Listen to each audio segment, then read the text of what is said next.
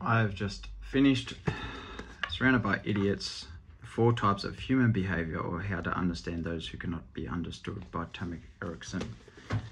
Thomas goes through the 4 colours, being red, so those who are dominant and commanding; yellows, who are those who are social and optimistic; greens, who are laid back and friendly; and blues that are analytical and precise.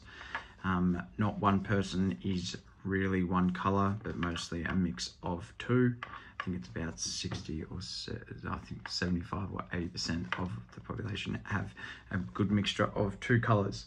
It's a pretty good book, but yeah, it seems like it's just a rehashed idea from previous theories, and he's just packaged it up and kind of dragged on a fair bit. But yeah, I think it was pretty cool to get an insight to how you can understand someone's behavior, even your own.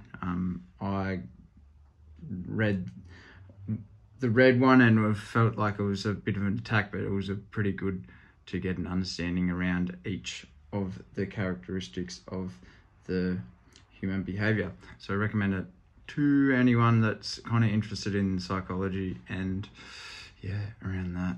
All right, thank you.